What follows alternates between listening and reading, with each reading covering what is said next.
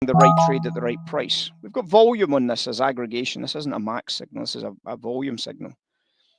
And we can see into this bottom edge, there's obviously blue below red and orange, isn't there? That's quite clearly obvious. There's blue below red and orange, quite clearly diverging. And the one that diverges the most, of course, is this candle here.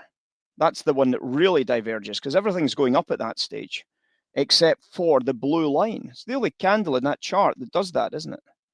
So that's your buy trade. Well, if that's your buy trade on oil, and you start thinking about that buy trade on oil, you start considering that as a buy trade on oil, that would have put you into a buy trade right there, wouldn't it?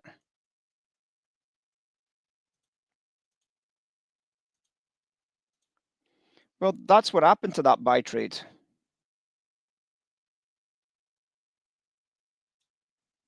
That buy trade was just before the big swing, as the dollar obviously got crushed with the CPI number, right? So it's that was the buy trade that kicked in at that exact point in terms of that overall shape of market, and it was tying in with the other elements. I mean, if we look at the shape of if we look at the underlying shape here of all the lines, you can see they're all going up. Inflation break-evens is going up.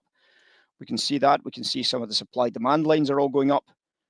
So there's an awful lot of information available for that buy trade. But again, it's you're gambling on a data release, and you might like to gamble on a data release. You might be confident about gambling on a data release. You've taken all the considerations.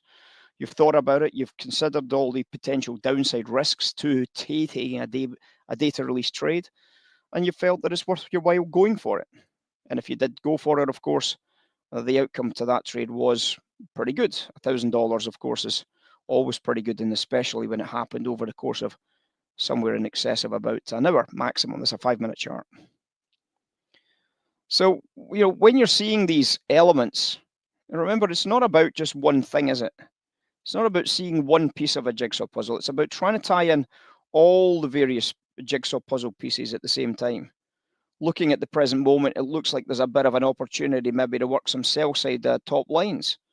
You can start to see that that's starting to fan out here. It's starting to fan out a little bit here. Not quite in the right order, but you're seeing that top line could become an opportunity to work short into this oil top edge.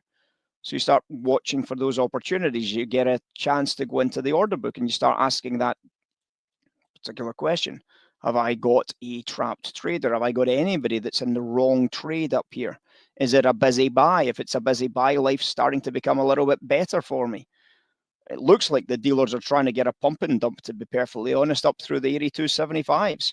So it doesn't look ideal at this stage, does it? It doesn't look ideal because it looks like they're still trying to pump it to the higher price. So obviously that's something we can then recognize simply by then referring to the fact that there does seem to be value to sell it. So what are they doing with a big bid on the book? They're trying to manipulate the price higher by pumping the bids. They're pumping the bids to try and get that price up to 75 and start breaking some of those liquidity stop areas. And there it goes. Exactly on cue, right? Exactly on cue. They did exactly what we said they were going to do. They were pumping the bids higher.